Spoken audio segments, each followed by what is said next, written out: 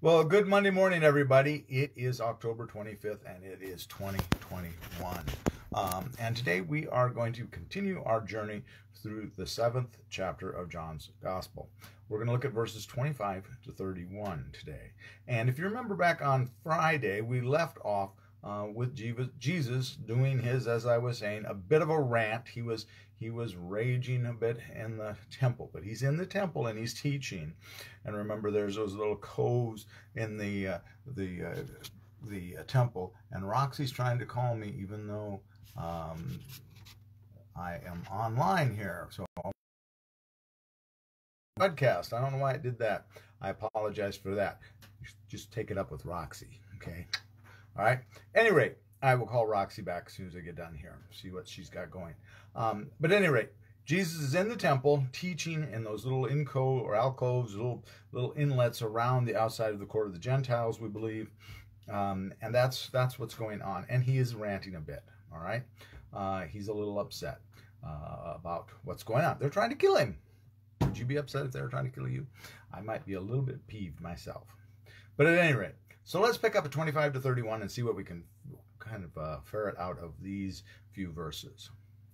Now some of the people of Jerusalem were saying, "Is not this the man whom they are trying to kill?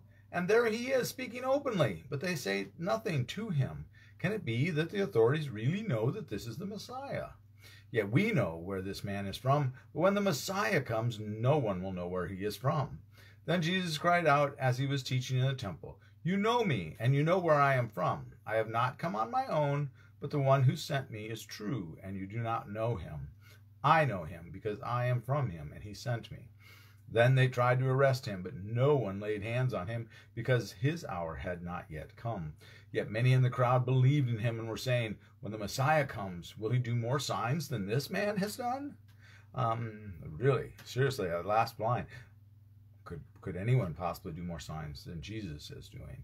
Likely not, would be the answer. So let's go back to the beginning. Again, Jesus had just got done saying that they're looking for an opportunity to kill me, and people said, "Are you crazy?" And then trying to get him to do one more of his works, of miraculous works back then. But here he's saying that the people are realizing rather that, hey, isn't this the guy that they were up against way back when he healed that guy by the pool, and they didn't like it because it was a Sabbath? And there was more than just that. That was kind of an excuse, wasn't it? But they're doing nothing about it. What's going on with that? Maybe he is the Messiah. Maybe they really know he is. Maybe they are actually afraid of him. And they were afraid to confront him openly. That's why when we get to the end of the book, they arrest him in the garden, don't they, at night? They don't arrest him when he's in the temple courts. That would have been a bad move on their part. So they're not about to do that. They're not going to confront him when he's got this following up there wondering what is his teaching about. And that would seem to perhaps validate that teaching by them acting out against him. But they say when the Messiah comes, we're not going to know where he is at. Remember yesterday we were talking in the sermon about Melchizedek a little bit. And Melchizedek is that strange guy that comes from Genesis, and then in Psalm 110.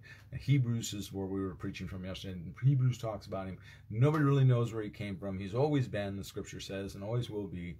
And that there will be a high priest in the order of Melchizedek like that. That's always been and always will be. And that's, of course, Jesus. But we don't really, the thing is, they don't really understand where he came from. They understand where he came from in a physical body, but they don't understand where he's coming from spiritually. And that's the point here, that he has come from, and Jesus tells them, "I've come from my Father. I've been sent by the Father to do his work. You think you know where I come from, but that's where I truly come from." And nobody arrests him, because just as another one of those miraculous things where Jesus walks through the crowd, remember, and when he's in Galilee and they want to stone him and kill him, and he just walks through the crowd, and nobody touches him because it's not yet his time. God has protected him, has protected what the journey is, and the journey is going to culminate the way it does, no matter what. God is working through Jesus. But at that point, when they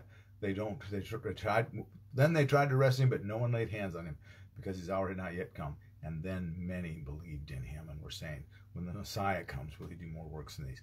This fact that they want to arrest him, but they won't, that in fact is, to them is a miraculous thing. The Romans aren't necessarily bashful about arresting people that are insurrectionists, and even though it's the Jewish people here at this point, they certainly were. They're going to call in the Romans. They certainly could have called in the Romans at this time already, and they don't.